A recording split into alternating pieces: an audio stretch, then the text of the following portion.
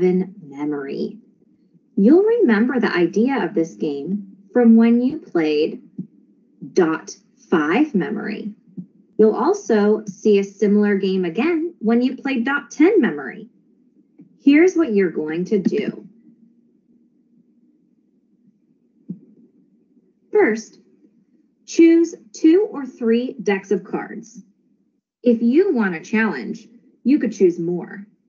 You're using 2 to 3 of these decks of tiny polka dot cards. There are 6 colors. Choose 2 or 3, mix them up, and then deal them out face down like I have over here. You can see that I have mine face down.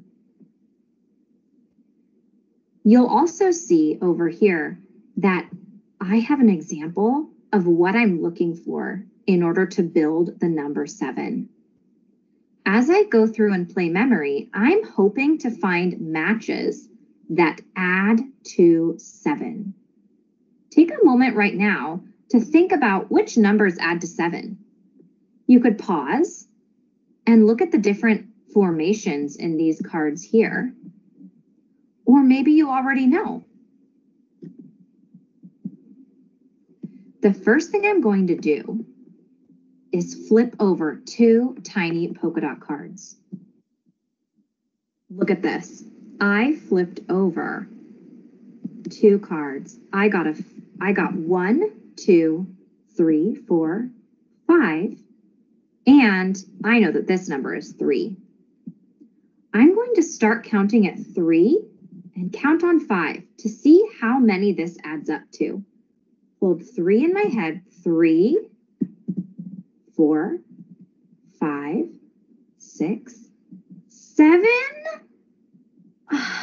8. Darn it. I have 1 too many.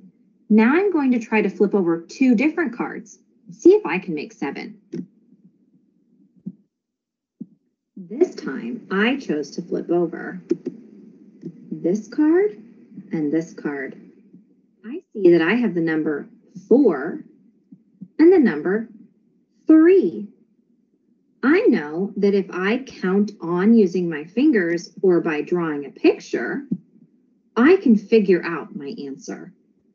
So I'm going to make 4 dots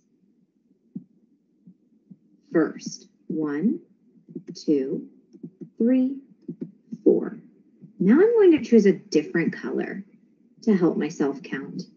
1, 2, 3. Now I need to figure out how many dots do I have in all? How could I figure that out? I could count them all, right? Here I go. 1, 2, 3, 4, 5, 6. Am I going to do it? Am I going to make 7? 7. Oh my goodness. I found a pair. So now I need to take these cards away and put them in my own personal stack. Okay, down here are my stack of matches that make 7. When you go to play, see how many ways you can find to make 7. Either keep track in your student packet or on this seesaw activity. Have fun!